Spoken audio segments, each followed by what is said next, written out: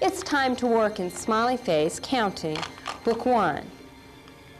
Get out your book, that's the blue one, and let's look at the first page. You see here that the child just needs to count. They see that it's 3, and where there is a 3, a smiley face has been drawn. And if the child wants, they can put frownies where it was not the right response. And the next one, the child can count and see that it's 5. Where is the numeral for 5? It's right here. And that's just barely written in so the child can trace over that and make a smiley. Next, we have one that the child must fill out on their own. 2. 2. Let me point out that each of these books is 20 or 21 pages long. It's not going to take a child very long to finish that, is it? It may take the young children a day or two. The older ones, it may take just a few minutes, but it's been good practice for them. Now, if you're working with some 9, 11-year-olds, you may just have them go through a page or two and do some problems verbally. That's fine. Because our goal is for them to get the concept and understand that those are units. Now, let's move on.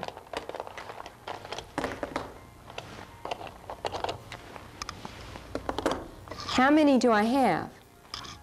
1, 2, 3, 4. But what kind is that? It's the tens kind, and I need a way of showing that.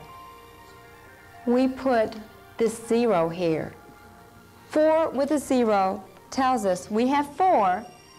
This tells us it's the tens kind. And we're going to refer to this as 4 tens.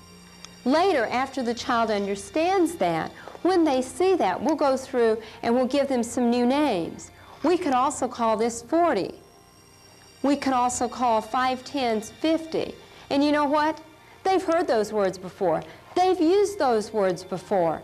So now all they're doing is attaching a lot of meaning to some words that were just words that they could say probably in sequence. Now they have meaning. Now we're looking at Smiley Face Counting, Book 2. What does the child need to do? First of all, they need to understand that these represent 10 bars. And then they just count 1, 2, 3. 3 tens. This one is the way we write 3 tens, and we see a smiley face. The next problem, 1, 2. 2 tens. We write 2 tens this way, and the smiley face is partially filled in for the student. Now the next problem they do on their own. 1, 2, 3, 4 tens, and it's right here. The child fills in the smiley face.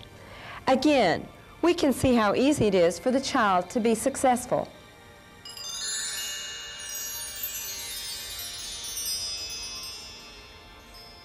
Now, let's add a little variety. Suppose that you had 2 chocolate chip cookies and your friend had 3 chocolate chip cookies and you decided to put them all together to save them to have after supper. What have we got? Here's a problem where we're identifying the 2 that we have and the 3 that our friend has.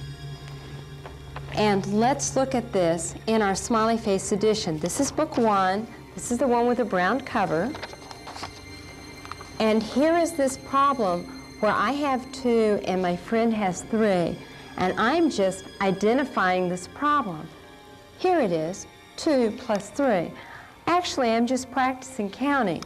And if you want, you can extend this book beyond just identifying the problem to, well, how many would we have if we put it all together? It would be 5. For the younger children, you just do that out loud. For older ones, you might want to have them write it, so you get a double use out of these particular books. Notice that I built this problem, or that's what I'm going to do first, or if I'm working with the child after they've seen it, then I'm going to say, will you get out this many?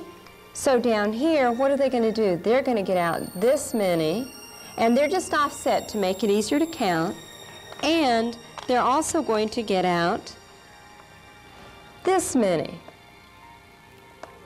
How many do we have here? 5. And we're going to put with that 2. Here it is. Maybe my friend had 5 marbles and I had 2. And this is a picture of what we're going to do in the problem. We have a saying in Mortensen Math that what is the question is more important than what is the answer. Think about it. If you don't understand the question, how could you possibly figure out the answer? Sure, it's possible, but it's not very likely. The Smiley Face books are really directed toward this. You will see this in the addition, subtraction, multiplication, and division.